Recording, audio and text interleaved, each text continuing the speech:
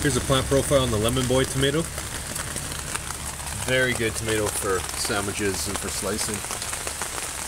Very flavorful, quite meaty, thin skin.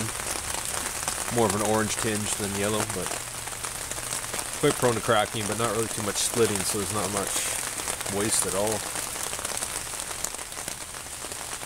It grows nice bunches. We'll split this one off into two. Just kind of flopping over from the top. Didn't bother with staking this one, but the overall plant's a good, healthy plant. Definitely recommended. Quite a popular plant, I guess, as well. It's nice.